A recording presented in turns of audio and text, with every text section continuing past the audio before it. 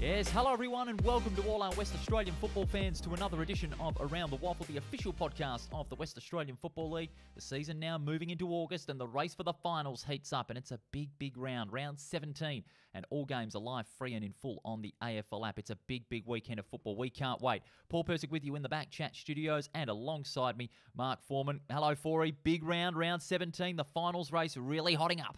G'day, Paul. Yeah, it is. I'm excited. It's going to be a really good finish to the 2023 season. And, look at the top five. You need look no further to see how close this competition is, and separated by just 2 games from first to fifth, and with a logjam of 3 teams on 40. So, yeah, it's every game carries so much significance. It's going to be an awesome finish in this last month. Well, one game in particular carries the biggest of them, and that's East Freo Claremont up at the WACA on the Saturday, which is, by the way, live on Channel 7 as well. That could be an early final when you look at it, maybe a finals preview. Yeah, and, we start to talk about these 8-point games now, because particularly when, teams playing each other, vying for the same spot, is just huge. And that's going to be an absolute ripper. Looking forward to it. Certainly will be. Both teams, with a few clouds over injury as well.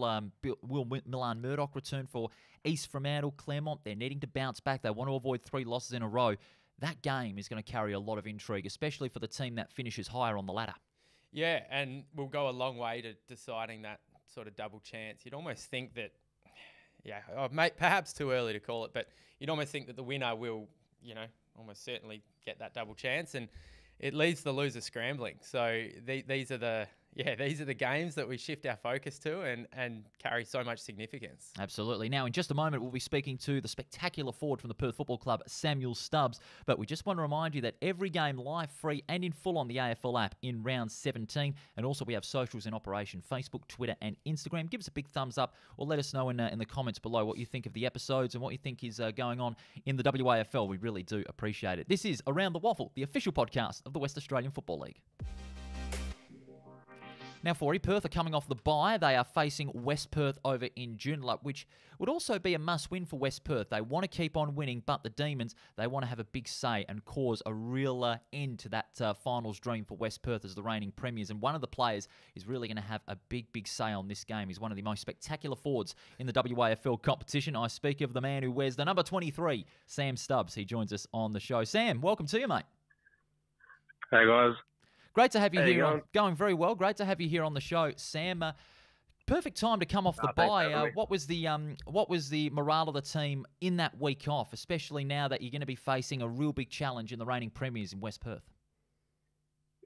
Yeah, it was a good little break. Bit of a reset again, and get ready to sort of hit the last 4 games of the year as good as we can. So we had a couple of days off and got to go out and do our own sort of running programs by ourselves, and then we went and ran some junior clinics, which were real good to get out in the community. We're refreshed and looking to hopefully take a couple of scalps to finish the year. Sam, obviously, probably not the season you hoped for, and not playing a role in finals this year. What gets you up and about for these last few games, and what's the message from Peter German as to what you want to achieve? Yeah, obviously, missing finals isn't what we want. But as a individual and team focus now, we just sort of want to treat this last 4 weeks of the final series for ourselves. Like, we've got 4 games to go. You play footy to enjoy it and love it. So go out there and enjoy it. Try get our systems and in some real good order and check, and hopefully finish the year positively and something we can take into next year.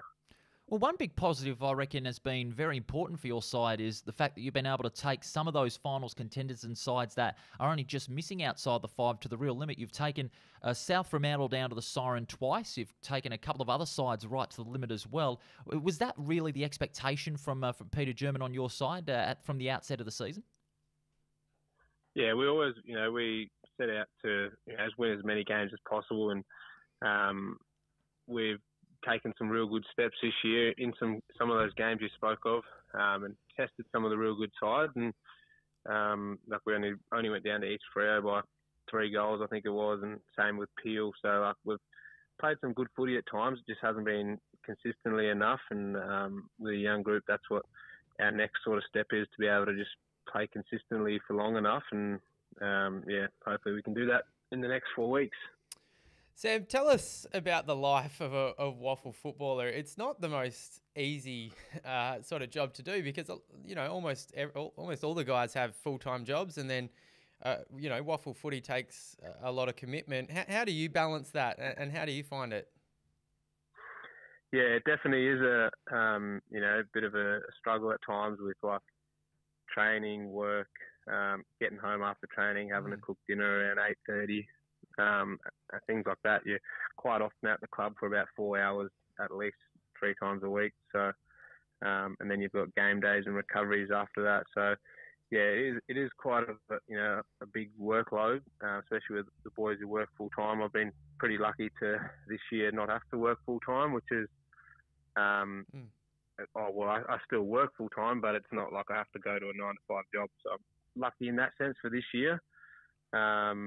With my social media creator, stuff like that. So, yeah, that's been a big sort of a real good thing for myself, but teammates and stuff like that who are on the tools all day from 5, 6 in the morning, and then they come to training, and gets to be a real big day and a big workload. You talked about social media or content creating. When did you start getting into that away from the footy field? I first started during COVID, just a bit of fun, as everyone sort of probably downloaded TikTok and things like that. And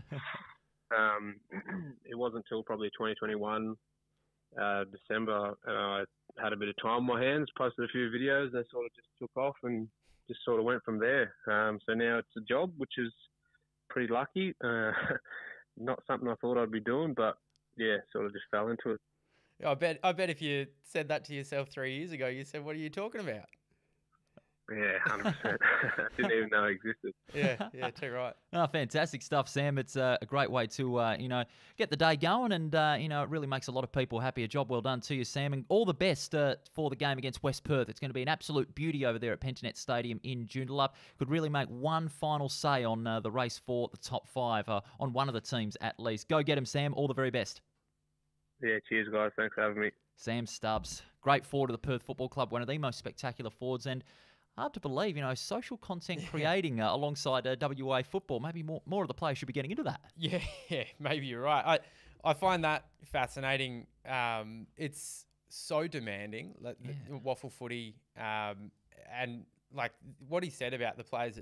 Can you imagine being on the tools all day? It's often starting at 6, finishing at 3 or whatever it is, and then going to footy training like you're knackered as it is. So many people get home from their job and just want to flop on the couch and do nothing, but these guys have got to go into a full session. So it was a fascinating insight, but it's awesome that he's found a little niche that he can sort of work around his footy as well, which is cool, and probably not the worst avenue for WAFL footballers as well. But no, really appreciate his time there, Sam. It was an interesting insight. No, it certainly was. And that really puts into perspective how important balance is, between that work life and, going to training and playing those games as well. It's such an important thing for any WAFL footballer to really have a look at, and any WAFL coach that has that same situation. Yeah, footy can be all-encompassing. I suppose life can be as well. So you've got to have, all those different avenues to keep you sharp and, keep your attention and performance at the peak that it can be. I reckon it's, so important to have all avenues covered. Absolutely. Now, just before we go into the preview of round 17, just a reminder, all games are live, free and in full on the AFL app. This is Around the WAFL. Paul Persick and Mark Foreman. 4 big games in round 17 for you. Let's get right into it. Swan Districts and South Fremantle first up on Saturday at 2:10 at Steel Blue Oval. Of course, they had a great encounter back in round 4. The Swans getting up by 18, but this one's a much different ball game. South Fremantle, they've got to eradicate those last quarter fade-outs because it's been a real detrimental habit for a good side like South Fremantle. They've got some really good players. They started very well in the Derby, but just couldn't get it together when it mattered the most in the last. And Swan Districts, they're coming off some good, tight wins at home. They'd be the favourites, you'd think. I think you're right. And yes, they would want to eradicate the fade-outs because they're playing a team in Swan Districts who have finished their final quarters really strongly in the last few weeks. And, they held on against West Coast for a win after the siren. The week before that, they stormed home against Subiaco. So Swan Districts playing some really good footy. And yeah, certainly, I think when we spoke to Bo earlier in the week, and he sort of mentioned that Swan District's ladder position perhaps isn't reflective of the footy they can play. And yeah, to be honest, the last few weeks has been, top 5 worthy from Swan District. So that they'll be really frustrated at the start they had to the season to have themselves in this position. But, all they can do is play the best footy they can at the moment, and that's what they're doing. And I completely agree. I reckon they're red-hot favourites to take this one out at Steel Blue. Yeah, I'm going to say the Swans, this one by about 4 goals, you'd think. I think they're a 4-goal better side when you're looking at who they've got, especially in the middle. Jackson McLaughlin, who at the moment in his first season in the league has already matured into a fine midfielder. So too Jesse Turner, his experience continues to blossom. Jarvis Pena swinging from midfield to half back, gathering plenty of possession and using it effectively. And up forward, I reckon the forward line's still a little bit of a worry, because without Chris Jones, they're not getting as much function, as much scoreboard pressure in that forward line. And against a South Fremantle defensive 6 who are dented severely with a lot of injuries, they're really going to have to step up. Yeah, they will. And Tom Edwards is the one who we've seen a little bit in the last month. He kicked that goal after the siren. He kicked 4 against Subi in the last quarter. Yeah. He's a player who has so much potential and that X factor for Swans. So he's one they'll look to. But he's a young bloke, can't take all the responsibility. But from Albany, I think as well. Good Royals boy. But he's going to be a really important player for Swan Districts, not only this year, but these remaining 4 games, but into the future as well. And I would repeat what South Fremantle did with Brendan Donaldson, swing him up forward and have him play in tandem with Zach Strom. He's just much better suited inside the 50, kicking those goals, whether it be on the run or from set shot. Solid in the midfield, but doesn't carry the same effect as what he has in that forward line. So if I was the Bulldogs coaching staff, I'd be swinging him up forward again. We'll get you in the box, Paul. I'm not sure about that. I don't have the qualities of Todd Curley, please. Yeah, look, perhaps it's swing players are so invaluable to teams. So to have that at your disposal for the South Fremantle coaching staff is important. But yeah, I reckon the back half of the year they're just going to be looking for player development, see what players can play in what positions, because they're obviously not playing a part in finals this year, and they've certainly underachieved. So they'll be looking to learn a lot in the back half. Will be a great game, though, over there at Steel Blue Oval. Now, let's go to the game that you're going to be at on Saturday for you at Lane Group Stadium. Sort of the alignment derby, if you will. Peel Thunder and the West Coast Eagles. And I'm actually going to say it. I reckon West Coast have a really good chance, especially with the footy that they've played over the last couple of weeks. Yeah, I think it started when the AFL side started to get numbers back, and that obviously trickles down into the reserve side. So it's been really pleasing and a relief in a way for West Coast to get some players back, so that they can start trying to string together some team footy and get a bit of continuity in what's going on. And we've seen that. The game against Swans was there. It was there for them, and they sort of lost it in the dying stages. And I think winning is habitual, and perhaps not perhaps. A lot of those players don't know how to win because they obviously haven't won a game. I think what's it been, 20 games in a row or something? Yeah, 21 games in a row. But I think it all boils down to how many numbers have been out injured, and look at the players that they're getting back as well. Yeah. That experience is going to be so important against a side like Peel Thunder, who are keen because they lost in their last hit out to East Perth at home, and very rarely they cop a couple of heavy losses at home. Yeah, and it's funny how things trickle and turn in that the Dockers have now got a few injuries to deal with, which means that they lose a few players out of their reserve side too. So they're absolutely not without a chance, West Coast. I do think Peel will probably be too strong, but I'm really excited. You've got a game where there's plenty of AFL listed players on both sides. I'm expecting to see a game of that quality. But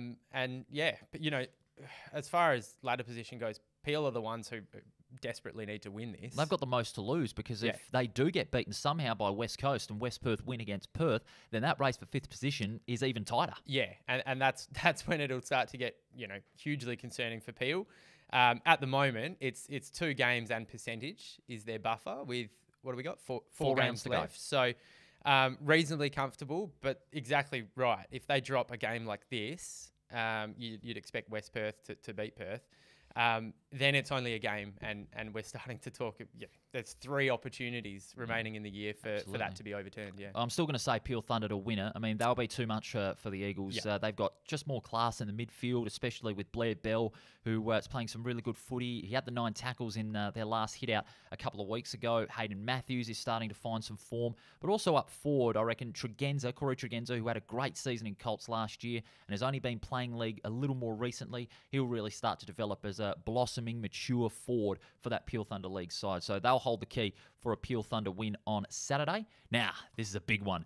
2:40 at the WACA on Saturday, and that's going to be live on Channel 7 as well. East Freo and Claremont. They met in a cracker last year on that very ground, and expecting another over there at the WACA between 2 hotly competitive teams. And I'd have to say, the side under the most pressure is Claremont. They've now dropped to 4th. They've got to win to stay in the hunt for the double chance now. I can hear the excitement in your voice, Paul. Oh, it's a huge game. Yeah. It is a massive game. I'd say this is an early final. This is an early final. Simmer. Got a couple of days before it's upon us. Oh, come on, mate. I don't want you losing sleep. This is exciting because we're very confused about what Claremont is doing. They had that loss to West Perth at home, and they were in such a strong position, and then sort of dropped a couple. And so, look, expect to see a response. There has to be. Yeah, is that it's the only way you can sort of look at it. They're not going to be happy with what's been going on, and but up against the side that's flying. And so you're right. Your excitement is valid, Paul. I just don't want you to lose too much sleep leading up to the game. I won't lose too much sleep. You know me. I'm always pumped up on game day, especially for this one. Now, if you're looking at the sides on paper, East Freo have a bit of a ledger. Even though they've got a few injury concerns, there is a chance that Milan Murdoch could return. There's also a chance Dylan O'Reilly could return this week or the game in round 18 against East Perth at the WACA.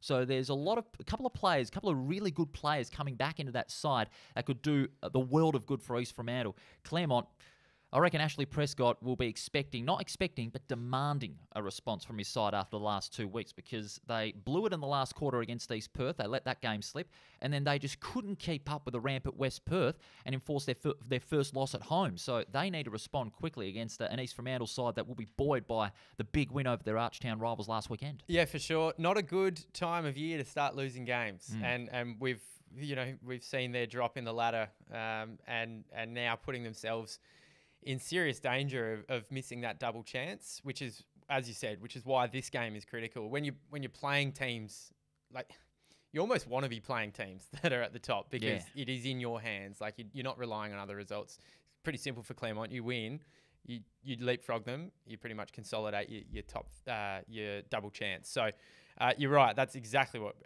Prescott will be demanding. And yeah, it's all about the start. We saw last week with Subiaco starting so strongly against East Perth. You jump a team and you're playing catch-up, for the rest of the game, and it's bloody hard to play catch-up footy. So, it'll be a hot start. Certainly will be. Who wins? I'm going to go Claremont. You're going to go Claremont? I am going to go Claremont. Expecting them to bounce back? Yeah, because I'm confused. I'm not sure what's happening. I don't think the Claremont we've seen in the previous 2 weeks is the actual Claremont, and so I'm going to pick them to respond. I'll say they'll respond, but they won't win the game. Okay. I'm going to say East Fremantle, but it'll only be. I'd love to see it by a point. I reckon it's going to be a point. I'm excited to recap this next week. Right down to the siren. I can't wait as well. I can't wait for that one. It's going to be a beauty. If you've predicted correctly an after the siren shot at goal or something, that's Nostradamus-like, and I'll take your word for the rest of the year. I'm not sure to be after the siren. Anything can happen, but I'd love to see an after the siren goal. Yeah. But who knows? Anything can happen in a great game of footy, and it usually does. We've had a couple of those this year in the WAFL, haven't we? Certainly have. Well, Tom Edwards has had 2 himself. Yeah, but at least he got a major to redeem himself from earlier this season after the one against Subiaco. But I mean, it shows you how well the WAFL's going, and to have close finishes like that's awesome. So hopefully we get one this game. It is awfully good, make no mistake about that. Then the final game, Saturday 2:40 at Pentanet Stadium, West Perth and Perth. Now, West Perth, they don't want to be taking Perth too lightly.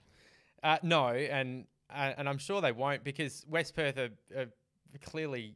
So they're playing good footy, and I think it's just going to be a case of, sending that message and sending the troops out there to do exactly what they've been doing. And if they play the way they have been, they're now playing all due respect, they're playing a lesser team in Perth who have really not had the season they'd hoped for. And if West Perth play the footy they've been playing, that could be slightly ugly. Well, especially with West Perth ramping up the pressure on the ball carrier as well. That was a real contrasting improvement to what has been, pretty poor from the Falcons for the majority of the season. The pressure on the ball carrier and their accuracy in front of goal and their connectivity in that forward line too, which was a huge, huge step up in that win over Claremont at Revo Fitness Stadium, no less. They have to back it up at home, and especially against a side that they have beaten 22 of the last 23 games in. West Perth have had the wood over the Demons in recent years. It's incredible when I read that. And, it's just like the South Fremantle, East Fremantle thing. It will play. It plays a factor when you are that dominant over that period of time. It's got to play in your mind. But you're right. The pressure on the ball carrier, they've been good all over the ground. So with the mids applying pressure on the ball carrier, it's made life easy for the West Perth defenders because the ball's entering their D50 in a chaotic and pressured way that it just helps out your defenders no end. So the defenders have stood up with the help of the midfielders, and the forwards seem to start to be clicking. So they'll just be looking to continue that. But unfortunately for West Perth, it's a case of hoping for other results now as well. Absolutely. Fate is out of their own hands. Well, unless Peel Thunder somehow lose to West Coast on that same day, then fate will partially be in their hands as well, but still have to rely, obviously, on other results. Perth, on the other hand, Thompson, Avery and Cooley, they've been those midfield pillars, but they need the backup. They've got to find a way to really click with the midfield depth that they've got on paper, because on paper it's a good side, but they just haven't really clicked with a lot of support from other midfielders as well. They've solely relied on them to get the service towards their forward 50. Yeah, and with only a month to go, and we spoke to Sam Stubbs as well, it's just about getting the development and getting that connection with, what they've got out on the park, and working towards next year. It's really all you can do, and as well as that, you try and get that winning feeling. Everyone's playing footy to have wins and share them with your mates. So hopefully, for Perth's sake, they can sneak a couple in the back half of the year, very back half of the year, and cause a stir in that top 5. But to get the winning feeling, amongst the group will be really important for them moving forward next year. Who wins? West Perth. West Perth wins easily. Yeah, I'll say West Perth. Yeah, West Perth as well, but maybe by about 5 goals. But I expect Perth to put in a decent effort. They've got a good side on paper, but West Perth, after they, really tout up Claremont with the way that they played, I expect them to do the same thing against Perth. Oh, look, I hope so. I hope Perth put out a good performance. They're a proud club, and they've sort of been under siege recently, but there is hope there. And we know Peter German's a good coach. He'll get the best out of that group, but you just want continual development, and you want something to hang your hat on. So it's been sad to see Perth, travelling the way they have been, but hopefully there's a bit of an upward tick. But West Perth will be too strong for them as they look to keep their finals hopes alive. It's going to be a big round 17. Can't wait for it. Finals implications riding on a lot of these games, particularly that one at the WACA. For it, great job from you as always, mate. See you next Tuesday. Thanks, Paul. Looking forward to it. And we thank you, our listeners and viewers, for tuning in to another episode of Around the WAFL, the official podcast of the West Australian Football League. And if you can't get to a game, all games are live, free and in full on the AFL app. And also a reminder, we've got socials, Facebook, Twitter and Instagram. Give us a big thumbs up. We really do appreciate it. And we look forward to your company next Tuesday when we review the huge round 17 of the WAFL. See you soon.